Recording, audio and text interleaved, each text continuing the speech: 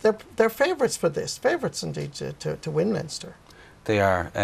They've had a very good spring league campaign, obviously winning the National League title, and made a lot of progress under Jim Gavin.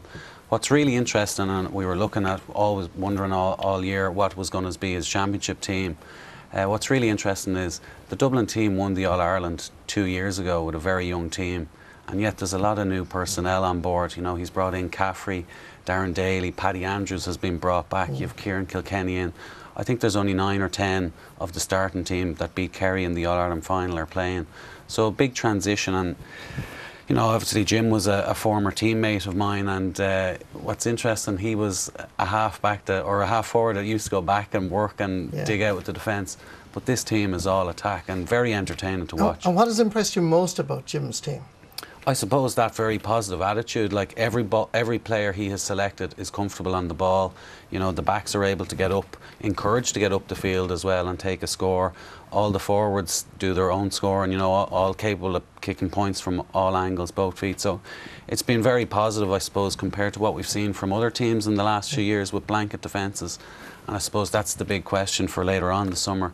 Can they go all the way being so positive, or is that a bit naive? I think for me, I met Jim just after he was appointed, and from what we've seen, he has the courage of his convictions. It's very easy for boys or managers to stand up and say we're going to do a certain thing.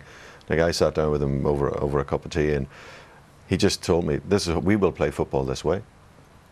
That's exactly how it's manifested. You know, they're playing, and it's very open, it's quick, it's aggressive, it's pacey. They've paced the burn all over the park.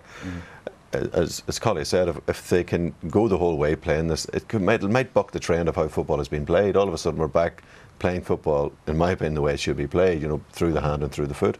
And, you know, to date, they are the form team. But what about Kildare?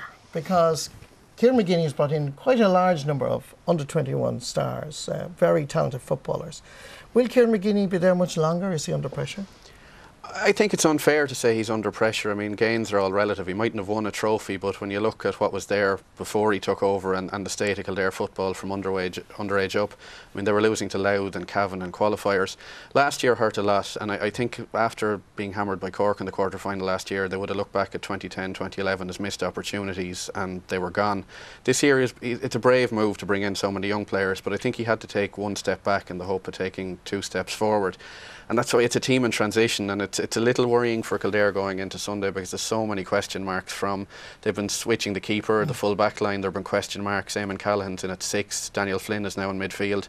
Can Tomás O'Connor get any change out of O'Carroll on the edge of the square? Can they create goals, which they didn't look like doing against Offaly? So there's a huge amount of question marks, and in fairness, they've been consistent under McGinney, quarter-finals, semi-finals the whole way. But this year, I think they'll probably be further off Dublin than they have been at any time. So in a word, I know you're a Kildare man, but in a word, Kildare or Dublin then?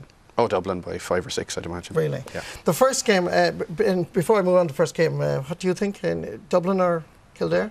Dublin. Dublin. I don't need to ask you. No problem.